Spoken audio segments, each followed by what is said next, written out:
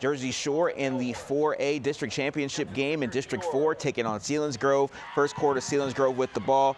Mark Pastore thought he threw an incomplete pass, but Tate Seacrest is like, I'll take it from here, taking it back 39 yards to give the Bulldogs a 7-0 lead. 10 minutes to go in the second quarter. Brady Jordan with the keeper in the open, in the clear, and in the end zone. 44-yard touchdown, 14-0 Bulldogs at the half. And then Hayden Packer gets in on the rushing party to make it 21-0.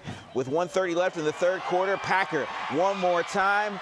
Oh, nobody can catch this man, pushing everybody off of him to make it 28-0 with a 40-yard touchdown. Bulldogs advance to play the winner of Bethlehem Catholic and Central Catholic in the state playoff.